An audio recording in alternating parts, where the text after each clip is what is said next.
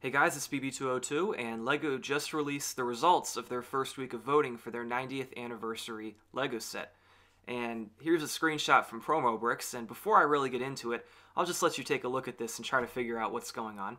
So anyway, for those of you who don't know what this contest is, it is a bracket, really, that LEGO created, where they listed a bunch of classic themes, and fans could choose up to 3 of their favorite themes, and the 3 themes at the top would move on into the next round of voting, and the theme that wins that round of voting gets turned into an official set for their 90th anniversary in 2022. Now, it didn't get very far into this process before people realized that something was terribly wrong, and at the end of the week, it's still true. What LEGO has ended up doing here with this vote is they've created a gerrymandering situation, which is a political strategy. And that's more of an adult topic than a building block toy would usually call for, but it's still important, because the implications are really quite something. Castle got twice as many votes as Bionicle.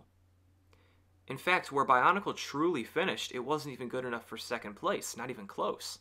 And yet Bionicle is still in first place. This is exactly how you don't run a democratic vote.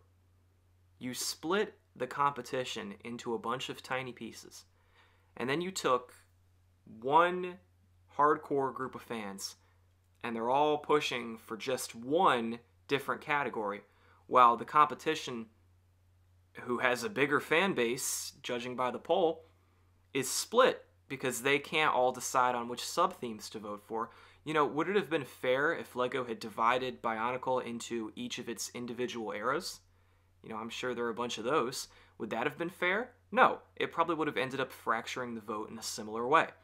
This is not a Bionicle thing or a Castle thing. It's the election itself that I have an issue with. And it's not fair. If LEGO were truly in the interest of fairness, the best way they could go forward with this is, you know, Bionicle finished in third place. That's good enough to continue on to the next round.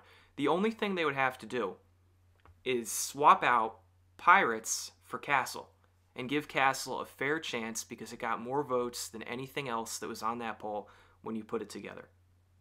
Now, just to be clear, I don't think that there was anything behind how this vote came out the way it did and how LEGO organized it.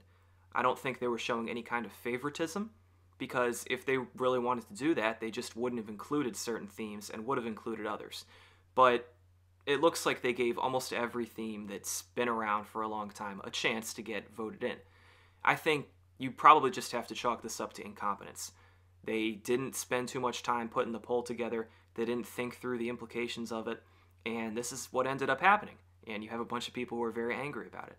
But again, LEGO has a very simple solution, and I hope they take it, because if they don't, they will have created this controversy for no reason and upset a lot of people when the whole point of this was to celebrate their 90th anniversary. So that would be kind of ironic. Anyway, guys, that'll do it for this video. Let me know what you think about this situation in the comments below.